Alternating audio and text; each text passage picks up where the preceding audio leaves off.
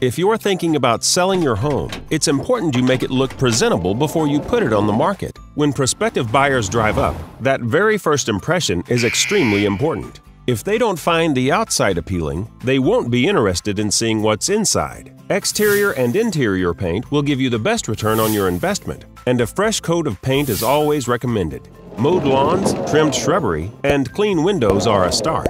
Planting a few flowers or plants can do a lot for a front yard. Before you list your property, it's a good idea to have a yard sale. Eliminate those items that you don't plan to take with you, and start packing away little things that you don't use every day. A clean front porch with a fresh-looking front door that opens smoothly is a must. Make sure to fix any broken windows, as they will most likely need to be fixed before close of escrow. Inside, everything should be clean and spotless. Removing clutter will make your house appear bigger and brighter. Oil any squeaky doors and replace any burned-out light bulbs. Buyers react most strongly to kitchens, bathrooms, and closets, so it pays to concentrate your efforts here. Kitchens should be clean and bright. Clear all unnecessary objects from the countertops. If yours is an older house, your agent should recommend a termite and/or property inspection at the beginning.